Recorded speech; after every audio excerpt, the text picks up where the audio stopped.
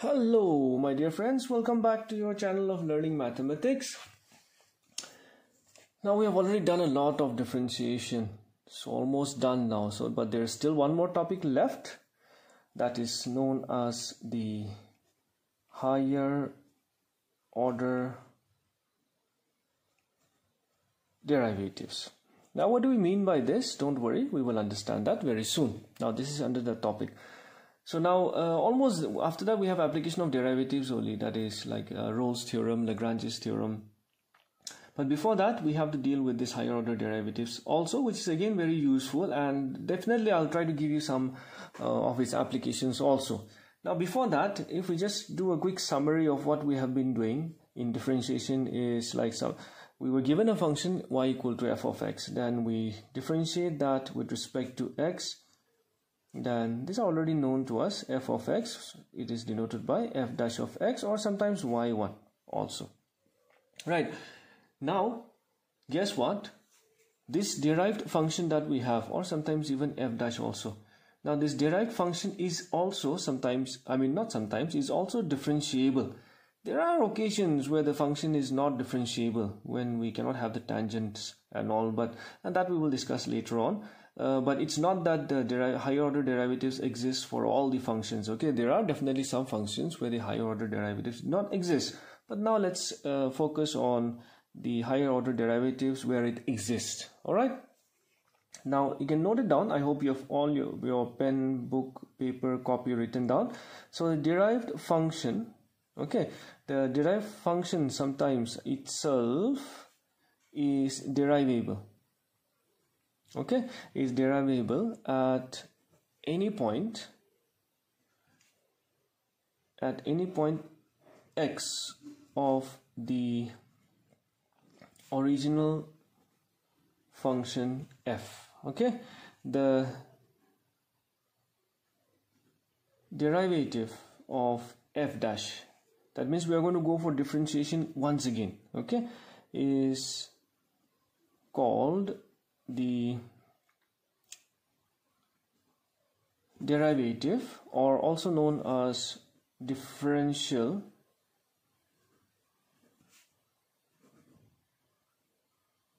coefficient of the second order. All right, and is denoted by, like, so if we write, then what was our function? Y equal to f of x. Its first order derivative was y1, that was dy by dx, or f dash of x. So if you go for differentiating this once again, dy by dx, that is denoted as d square y by dx square. This is the way we denote. All right, d square y by dx square. Is that clear? Or it is also denoted as f double dash of x, or y2, or there are many ways, or y double dash also, or even d square y. All right, or sometimes we need to know all these notations, d double dash f. All right, so all this denotes what? Second order derivative. So in very simple words, it simply means that we apply differentiation twice. Okay, so once our first order differentiation is done, once we differentiate the first function that is already given to us, we will apply differentiation once again. That's called second order derivative. Of course, if it exists. All right, if it exists. It doesn't exist for all the functions. Okay, and it can be again the above process, it can be again further repeated also. That is, the above process may again be repeated. Of course, the condition is if possible, that is, if it exists. All right, so this will give us the derivative of the third order. Then in that case it will be called as derivative, derivative of the third order. So in that case it will be denoted by derivative of the second order Okay, derivative of the second order, that is derivative of the derived function from the second order, and that will be denoted by d cube y by dx cube, or you can guess y3 or y triple dash or d cube y or so on. All right, fine. Or in general we can go on repeating this as long as it is possible. That is, we can go on repeating the derivative. That in that case it will be written as dn divided by d power n y divided by dx power n, or dnf, or y power n, or yn. So that means it can be like repeated as many number of times as possible. Again, I repeat, only if the function exists. So that's called the higher order derivative. But in up to class 12, we will be dealing with the second order derivative only. Okay, up to the second order derivative. In your higher classes, when you go for your graduation courses and all, you will proceed with the higher order derivatives. That is the third, fourth, fifth, sixth, and nth order derivative. Okay. Now, let me give you a small application, geometrical application. Like for example, see, we all know that suppose if you have a graph of position time, so let's say position displacement s and time t, then we all know that ds by dt gives us a relation between position and time, which is also known as velocity. I hope we know that. Now if you go for the second order derivative, that is derivative of this derived function, what will we have? D square s by dt square. And what is this? This is nothing but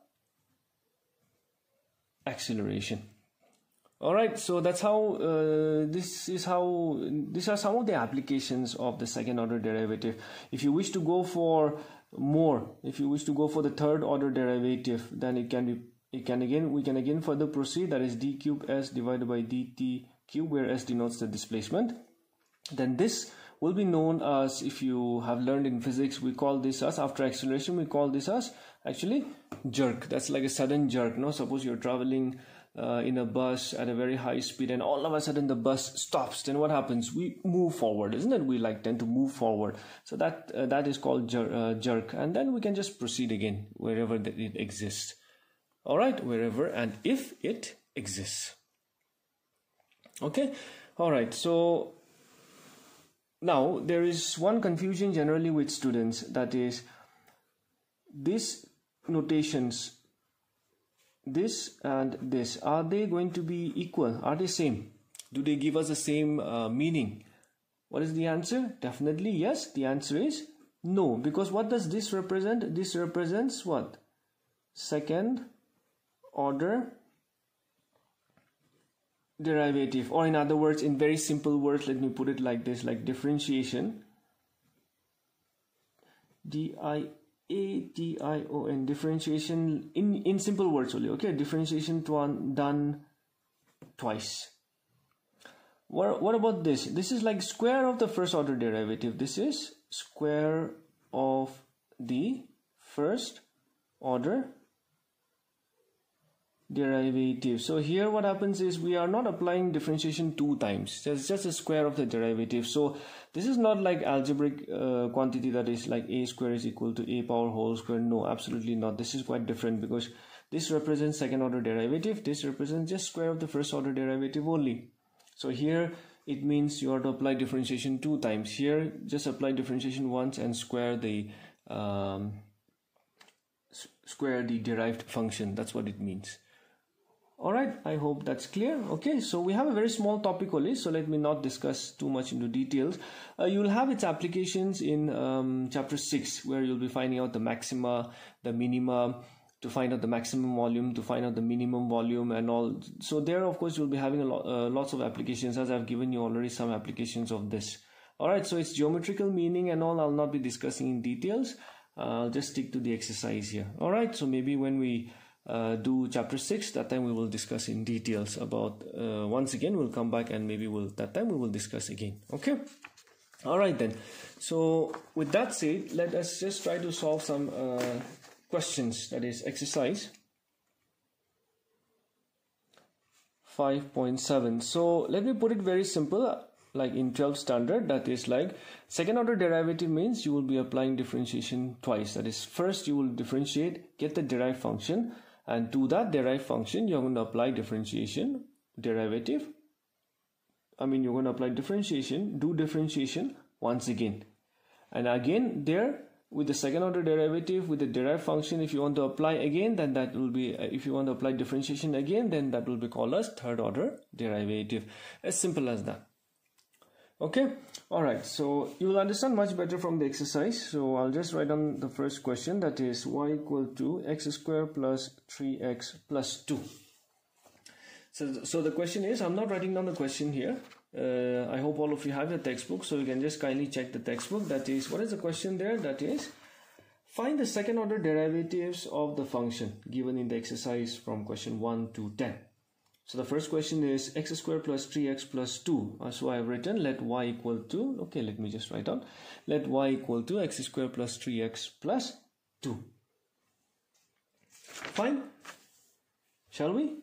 Okay, so I'll just do it directly. Then what will be the first order derivative? That is derivative of the function x square plus 3x plus 2 with respect to x. So this is now already at the end of the chapter. So let's do it directly. That's going to be 2x plus 3. So this is the first order derivative. That is, this is the derived function of y. Now what I will do is I will apply differentiation once again to the derived function. What is my derived function? That is 2x plus 3. So this will be d square y by dx square equal to, and so will be, this will be only 2, but that's it. This is, as I said, it's very simple. You are just going to be applying differentiation twice. Fine. Then again, if you wish to apply again third order derivative, answer would be now what? 0. After that we will not be proceeding anymore. I hope you what that's a slight idea of when we can say that a function, okay, does not exist, we cannot proceed anymore. There's no point in proceeding again. Okay, all right, clear? Okay, number 2, always do name the function. Okay, let y equal to x power 20. So what will be the first order derivative? dy by dx equal is n into x power n minus 1. That's going to be 20 into x power 19. Therefore what will be its second order derivative? That's going to be 20 differentiate. Okay, let me just write it properly like this. The steps, x power 19. So that's going to be 20 into n into x power n minus 1. So that's like 20 into 19 into x power 18. So 2 9s are 18, 1 left, 380 x power 18. Bas. Fine. Challo. Done na? You can pause and copy it down. Okay. Fine. Let's move on to the other question, that is number 3. Again, let y equal to x into cos x. So applying differentiation, the first order derivative, that is derivative of x into cos x. So I'll have to first apply the product rule, right? I'll have to first apply the product rule. So applying product rule, that's going to be x into derivative of cos x. I'm going to do that directly, minus sin x plus cos x into derivative of x with respect to x is 1. So my solution is minus x sin x plus cos x. So this is my first order derivative. Therefore I'm going to apply derivative once again. That is, I'm going to find the derivative of the derived function once again, second order derivative. So that will be minus x sin x plus derivative of cos x. So minus, I'll just take out x, derivative of sin x is cos x, plus sin x, derivative of x would be 1, plus this is minus of sin x. So that's minus x cos x minus sin x minus sin x. So that will be x cos x minus 2 sin x. So okay, this is the second order derivative. Okay, all right, number 4, let y equal to log x. So differentiation only. Okay, so it's going to be comfortable for you. This is 1 by x. So now derivative, the second order derivative will be, what is differentiation of 1 by x? I guess all of you know that. That's minus 1 by x square. Okay,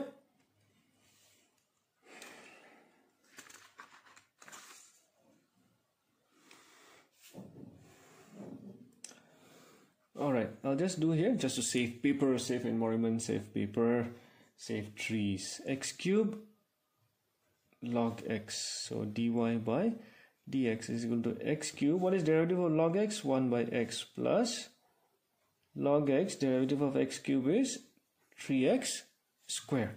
So 1x cancels. We'll have x square plus 3x square log x. Now it's second. Okay, I'll just come here. I think that's okay. So I'm just trying to save some paper here, trying to be economic. So what will be derivative of, okay, let me just write down, let me not be too lazy. Plus 3 is a constant. So I think I've told you many a times, the moment you see a constant, immediately take it out. That's 2x plus 3. Now product rule again, x squared, derivative of log x is 1 by x plus log x into derivative of x squared is 2x. So 1x cancels. So I'll have 2x plus 3x plus twice x log x. Okay, so yeah, we can write 3x plus twice x log x. So that can be written as 5x plus 2x log x. After we can take, 3 2s are 6. So after we can take x common, then it will be 5 plus 6 log x if you wish to write according to the textbook. Done? Chalo. Fine, let's move to number 6. Let y equal to e power x sine of 5x. So let's differentiate this. Dy by dx equal to e power x. Differentiation of sine x is cos x, and chain rule proceeding 5. Differentiation of 5x plus sine. I hope that's okay. I guess all of you can understand that, isn't it? Because this is already the end of chapter 6. So 5 e power x cos 5x plus e power x sine 5x. So that's the derived function, first order derivative. Then we'll move on to the second order derivative. That is, I'm going to apply differentiation once again. So that is going to be 5. I'll just apply that once again for your understanding. You can do it directly also, because exams we have to know how to save time, but I'm just showing you the steps, not necessary. So e power x, differentiation of cos x is minus sine x, and again chain rule, differentiation of 5x is 5 plus cos 5x, differentiation of e power x is e power x plus here e power x cos 5x into 5 plus sine 5x e power x. Alright, so let's just arrange this. 5 5s are minus 25 e power x sine 5x plus 5 e power x, arrange and write always, plus 5 e power x cos 5x plus e power x sine 5x. So that will be e power x sine 5x, e power x sine 5x, 25 minus 1, so minus 24 e power x sine 5x plus 10 e power x cos 5x. So this is the second order derivative. Okay. Of course, if you want to take 2 common, if you want, right, 2 e power x, so that's going to be minus 12 sine 5x plus 5 cos 5x, if you wish to write as per the textbook. Done? Number 7, that's going to be almost same, that is e power 6x cos 3x. So let's differentiate. So e power 6x, this is minus sine 3x plus cos 3x e power 6x, because derivative of e power 6x is e power 6x, but chain rule, derivative of 6x is 6. So that's minus e power 6x sine 3x plus 6 e power again 6x cos 3x. Maybe I can do it a little bit easier, that is like e power 6x I'll take common, so I'll have minus sine 3x plus 6 cos, I think we forgot something. Yes, differentiation of cos 3x is minus sin 3x. See, this is what happens, no? Sometimes we just miss out some very important values also. Minus 3. I think that's okay now. 6. Alright, that's what I was thinking. What did I miss out? Okay, pause the video, note it down. Alright, moving on. So I'll go for now the second order derivative, that is d square y by dx square equal to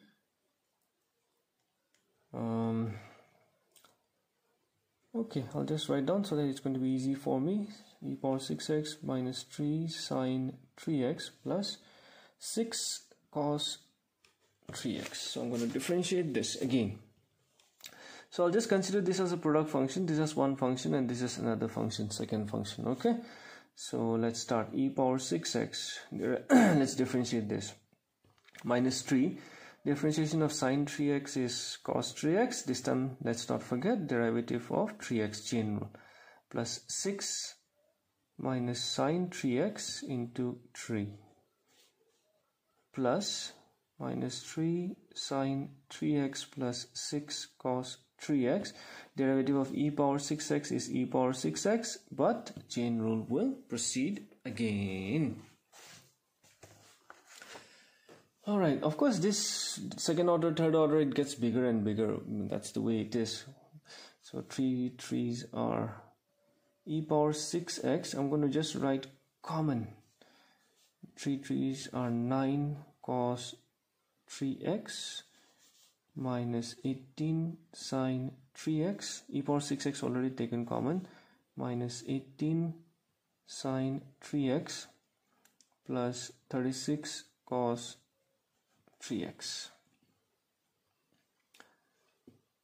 E power 6x, so this one, if we subtract 36 minus 9, how much will that be?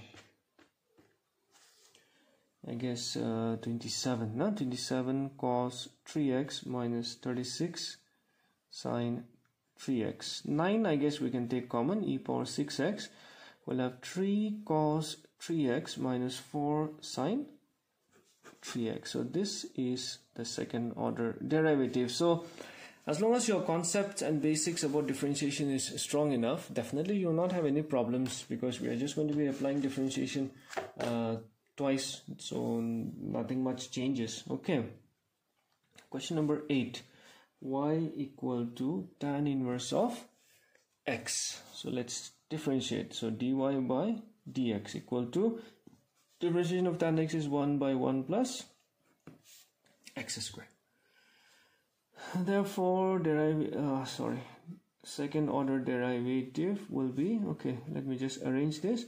1 plus x square power, I'm going to apply chain rule, so minus 1 plus x square minus 1 minus 1, but I'll have to differentiate since I'm applying chain rule. So that's going to be minus 1 plus x square power minus 2, 0 plus 2x. So if I just arrange this, 2x, 1 plus x square whole square.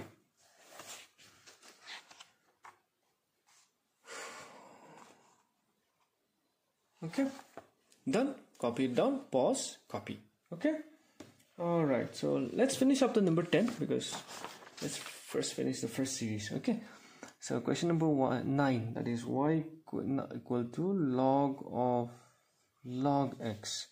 So derivative of the first order derivative, log of log x. So what is the derivative of log x? 1 by x, that is log x.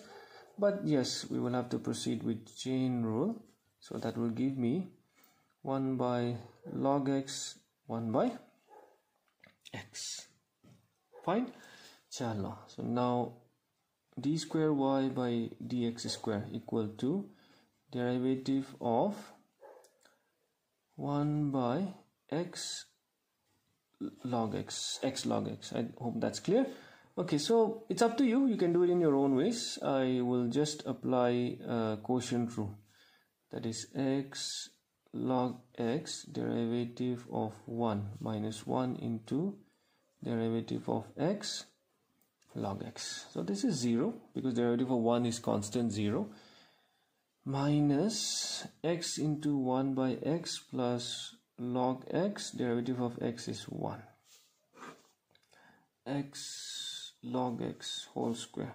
Minus minus cancel, I mean x cancel, 1 plus log x divided by x log x whole square, d square y by dx square. So that's what we get, 1 plus log x, x log x whole square. So it matches with the textbook also. Okay, number 10, last one, that is y equal to sine of log x. So let's differentiate. So this is like something like an exercise, practice for differentiation. So what is differentiation of sine x? Differentiation of sine x is cos x. But chain rule, we will have to proceed log x. So that's going to be cos log x 1 by x. So if I wish to proceed further, so that's going to be derivative of cos log x by x. If you wish to proceed with quotient rule, I'll proceed with quotient rule only. Okay. Alright, so let me write down the function once again. That is derivative of cos log x by x. So proceeding with the quotient rule, x square, x derivative of cos of log x minus cos log x derivative of x with respect to x. So that would be x square, x, this would be derivative of cos x is minus sine x into, again chain rule, differentiation of log x is going to be 1 by x minus, this will be just cos of log x because this is 1. Now x we can cancel, we will have minus sine log x minus cos log x divided by x square. So second order derivative, d square y by dx square can be minus of sine log x plus cos log x divided by x square. Alright, so that's it, my dear friends. Simple as that. The remaining questions we will do in the next video. There of course will be requiring a little bit of applications or simplification concepts also. Alright, so fine then. I hope you have liked the video. Please do practice. Stay safe. Take care. Till then, bye bye.